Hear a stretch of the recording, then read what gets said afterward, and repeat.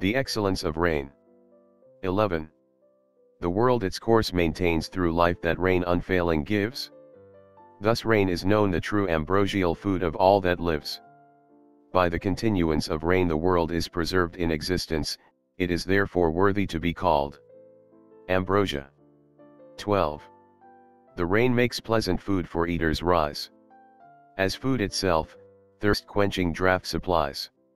Rain produces good food, and is itself food. 13. If clouds, that promised rain, deceive, and in the sky remain, famine, sore torment, stalks o'er earth's vast ocean-girdled plain. If the cloud, withholding rain, deceive, our hopes, hunger will long distress the sea-girt spacious world. 14. If clouds their wealth of waters fail on earth to pour, the plowers plow with oxen's sturdy team no more. If the abundance of wealth imparting rain diminish, the labor of the plow must cease. 15. 'Tis rain works all, it ruin spreads, then timely aid supplies. As, in the happy days before, it bids the ruined rise. Rain by its absence ruins men, and by its existence restores them to fortune. 16. If from the clouds no drops of rain are shed, 'tis rare to see green herb lift up its head. If no drop falls from the clouds, not even the green blade of grass will be seen. 17. If clouds restrain their gifts and grant no rain, the treasures fail in ocean's wide domain.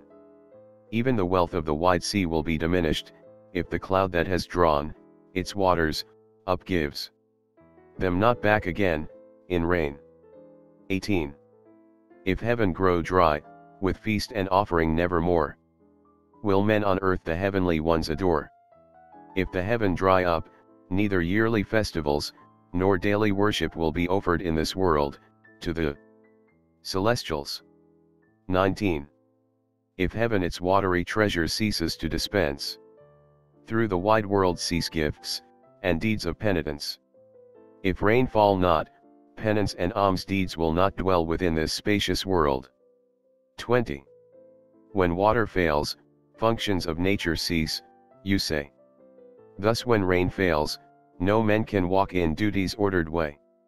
If it be said that the duties of life cannot be discharged by any person without water, so without rain there cannot be the flowing of water.